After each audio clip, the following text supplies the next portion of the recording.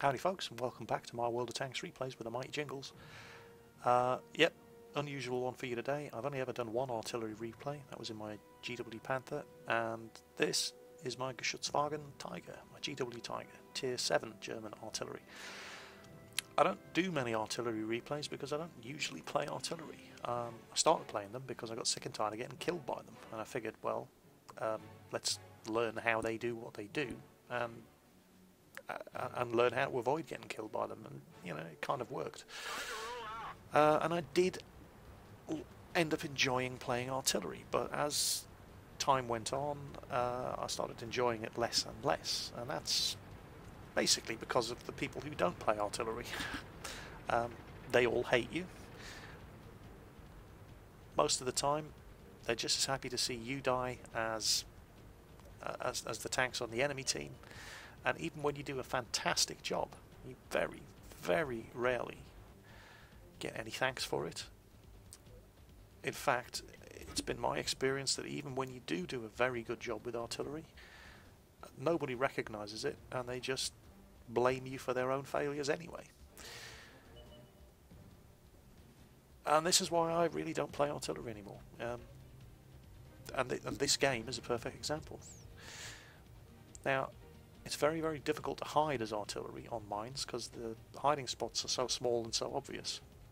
And what I always do when I'm playing artillery is the first thing I go for is enemy artillery, counter battery fire.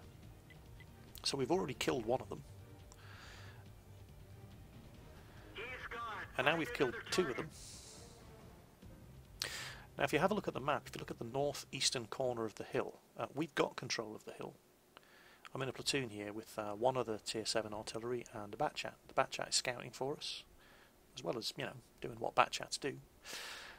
And we're prioritising enemy artillery. Now, all of our heavy tanks, with the exception of one, I don't know what it is, down there on the south western side, all of our heavy tanks are taking turns peeking around the corner of the hill and getting shot at by their heavy tanks. Now, take note that we now have a 2-to-1 artillery advantage because our artillery have killed two of their artillery. Frozy in his Batchat is now letting us know to switch our attention back to the artillery park because he's going to go and make a scouting run. So now we're now about to kill all of their artillery. So these heavy tanks on the corner over here are only facing the enemy heavy tanks because the enemy artillery is about to be completely neutralized. And despite that, they still couldn't look after themselves. And also bear in mind, they're not getting shot at by enemy artillery.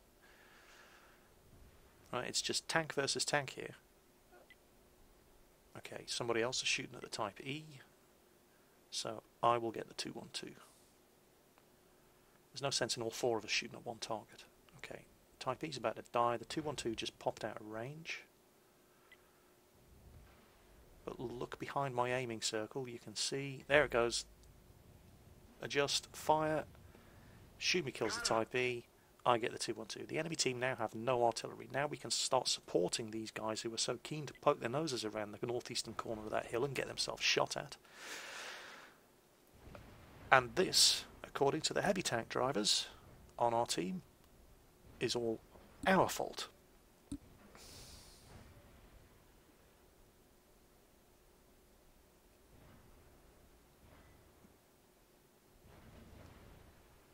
Now, take note that the only damage that has been caused to everything other than that IS-7 has been caused by friendly artillery. These guys are doing nothing but bouncing off the front of that E-100. So all the dead friendly tanks there have been killed by enemy tanks without the help of artillery, and now our artillery is raining hell from above on these fellas, and they're still not capable of defending themselves. And if you play artillery, this isn't going to come. I mean, I'm preaching to the crowd. They're already starting to complain that they haven't received any help from artillery. Excuse me? Would you look at what's going on here? Would you look at what's dead and who's killed them? But don't let... you know, tank drivers. Well, this is unfair. Idiots never let things like facts get in the way of their argument.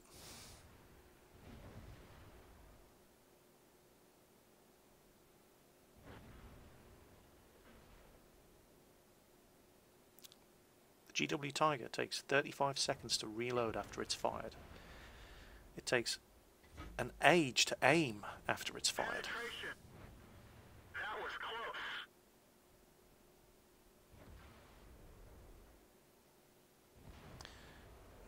And guys, just because artillery is not raining shells down with laser-like precision on the tank right in front of your face does not mean they're not doing their best to help win the game.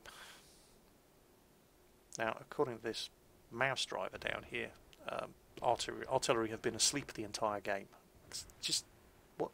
Seriously? Look at the scores. Look at what's dead. We are actually winning. We are capping. All we have to do is hold them off. But no. And there he is in chat. What the fuck is our Arty doing, really? Use your eyes. Look at the scoreboard. Look at what is dead. Isn't it obvious what artillery is doing? But no. We're winning the game, but in the eyes of certain tank drivers, their death is the personal responsibility of friendly artillery.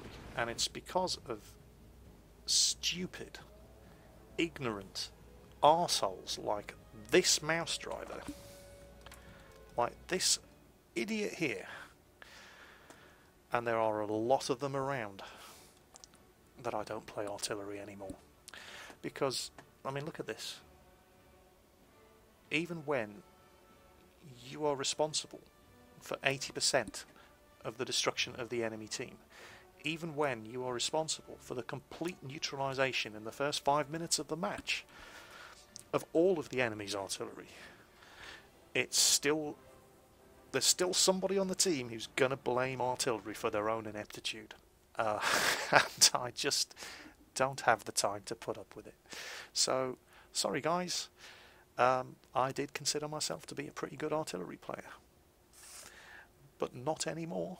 I no longer play artillery. I've sold my GW Tiger, I've sold my GW Panther.